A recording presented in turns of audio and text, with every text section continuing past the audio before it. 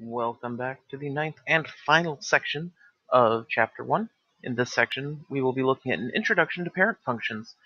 This section is kind of like the last section where it's not review as much as it's looking forward and an overview of what we're going to look at this year. At least some of what we're going to look at this year. And so, it's going to be kind of new, but it's not going to go very far in depth. There's a lot more depth in this that we will get to later this year. This is just scratching the surface. Our learning targets for today: I can identify parent functions and graphs from graphs and equations, and I can use parent functions to model real-world data and make estimates for unknown values. And this is going to be a very, very scratching the surface type one. We'll get into that in much greater detail as the year progresses.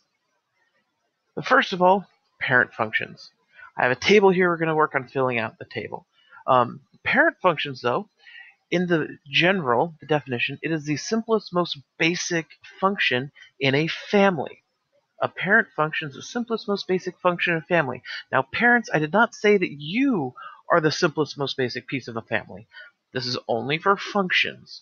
You are very, very important to the family. If it were not for you, your children would probably starve to death once they emptied the pantry. So, the first thing we're going to do is we're going to look at a family of functions. The first family we're going to look at is the most boring family there is, and that would be the constant family. The rule or the equation for the parent function for the constant family is just f of x equals a number. F of x equals 3, f of x equals 5, f of x equals negative 2, f of x equals pi. It doesn't matter what that number is. That's what the rule is for the parent function. If we wanted to graph one of these, it's just a horizontal line at whatever that number is. So this would be the y value c. It goes over. If it was negative, it would be down here. And it's just a horizontal line. Again, very, very boring. We'll get into some more exciting ones later on. The domain of a constant function, what could x equal? Well, x could equal anything at once. There's nothing stopping what x equals. When it can equal anything at once, it means it's all reals. And the range, what could y equal? Well, y can equal only one thing, c. Remember, f of x is the same as y. F of x equals c means y equals c. And finally, let's look at our y-intercept. The y-intercept is where it crosses the y-axis when x equals 0. So the y-intercept is going to be a point. It's going to be 0, comma, something. Well, what does y equal in this case? It equals c. So it's just 0, comma, c. Again, constant family, amazingly boring. The next family, which is slightly less boring, is the linear family. You spend a lot of time and effort on this in Algebra 1, working with lines. The rule, the most basic linear equation, is f of x equals x. Slope 1, y-intercept 0, right? mx plus b. There's no m, so that means 1. There's no b, that means 0. The graph of this line is just this one. Diagonal, slope 1, y-intercept 0. Using transformations, we'll be able to move this into any other line we want, but the parent function is just this one. The domain, well, x, we can put anything we want in there. So the domain, all real numbers. The range, we're going to get out anything we want, all real numbers. And the y-intercept is 0. It's at the origin, 0, comma 0. Remember, the y-intercept is always going to be 0, comma something. The next family, which is getting a little bit more interesting, is the quadratic family. You dealt a little bit with this in Algebra 1, but this would be f of x equals x squared. When we graph it, it looks like this shape, which is called a parabola. And notice it's always positive, because when we square things, it's going to be a positive number, and it has a curve to it. The domain, what can we put in there? We can put anything we want in there. The domain is again all real numbers. But the range, we have nothing in the negative. The range is going to be here. It's going to be greater than or equal to 0, because it could equal 0 if x equals 0, y equals 0. So the range is y is greater than or equal to 0. And the y-intercept is, again, the origin, 0, 0. So, I just forgot what I was going to say. Oh, so here we have the range is y is greater than or equal to 0. If we were to do transformations on it, like say we were going to move it up a couple, that would change the range. If we moved it up 3, well, y is now going to be greater than or equal to 3. So these will change. All real numbers won't change with any transformation we do, but the y-intercept will change. We were doing transformations with points yesterday. Do the same thing. Notice if you multiply something to this, it's still going to be 0, 0. But if you add or subtract, it'll change. And this could change. Technically, doing vertical translations, we can change this too, but it's just a different constant function. Again, boring. The next family is one that you probably haven't seen much of, and that's the cubic family. Though we'll get to linear. We'll do a lot of those in Chapter 2. Quadratics, Chapter 5. We'll deal with cubics in Chapter 6. And a cubic is f of x equals x cubed. In Chapter 6, we'll also get x to the 4th, x to the 5th, x to the 6th, x to the anything we want. If we graph the cubic, it looks kind of like a quadratic, except that this side has been bent downwards, and then it's also a bit squished in more than the quadratic is. So this one goes up steeper. Because at 1, it's going to equal 1, but at 2, the cubic's going to equal 8 when the quadratic is only going to equal 4. So it does go a bit steeper there. And then it keeps the sign. So when x is negative, y is negative. So the domain, again, all real numbers, because we can put anything we want to here. And then the range, here was just y is greater than or equal to 0, because when you square it, it's positive. But when you cube it, it keeps the sign. So being that x could be whatever sign it wants, anything it wants, y could be anything it wants. And the origin, or the intercept, is again at 0, 0. And the last family we're going to look at in this chapter, which we will see again in Chapter 8, is the square root function. And the parent function for the square root function is just f of x equals the square root of x.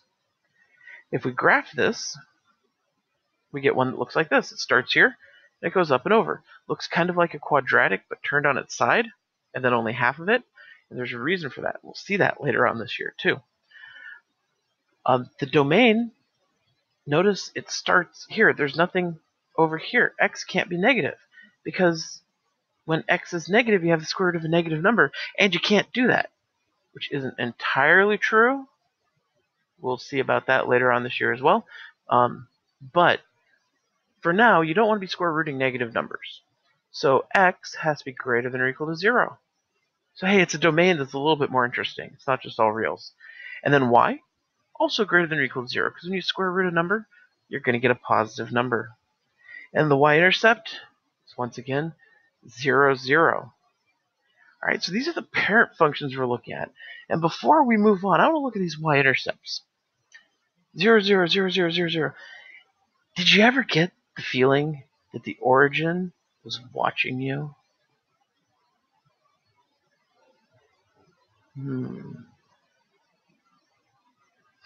Anyway, identifying parent functions and transformations. Yeah, once you see that, you'll never unsee it. So identifying parent functions and transformations. If we have an equation, say f of x equals x squared minus 3, well, what parent function would this be? What does it look like? What should we be looking for? How about, hey, there's an x squared. That would be quadratic. And then what's the transformation? Yesterday we were looking, or not yesterday, last time we were looking at the transformations, and we have this minus 3. What is a minus 3 going to do? It's going to be a translation 3. Which direction? It's either going to be down 3 or it's going to be 3 over. Well, in this case, fx squared is the y. That's the f of x. We're subtracting 3 from that. This is going to be down 3. If this were going to be over, we'd have a x minus 3 in the squared. Like all in that would have parentheses there. So this is up or down. We're going to be dealing with this a lot in coming chapters. But this will be down 3. Another way of seeing it is to graph it. Most of you have graphing calculators. My guess is you can use a graphing calculator to graph an equation. If not, there's a y equals button up in the top left-hand corner. Just type x squared minus 3, hit graph, and you'll see what it looks like. If we first start with the parent function, just y equals x squared, looks like that. That's from the previous page.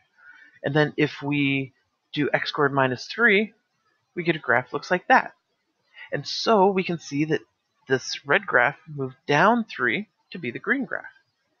And so by graphing both of them, we can see, hey, that's just down 3. And so we can identify the transformation that way as well. That's another way we'll be doing it today specifically, and we'll be getting way more formal with this later on this year. Look at another one. G of x equals x plus 5. What kind of parent function is it? Oh, let's see. We had an x squared over here. Here we just have an x. What would be the x? That would be linear.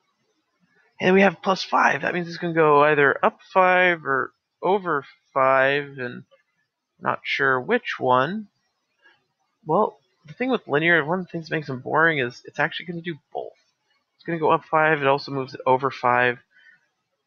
Again, it's kind of boring. But we start out with the regular one, and then we graph the other one, the plus 5, and hey, it moved it up 5. It also moved it over 5, but did it move it over 5 in the direction you thought it would? This would be more of a negative movement. Huh, that's weird. I guess we'll see more about that next chapter when we're looking at lines. And then one more, h of x equals 2 root x.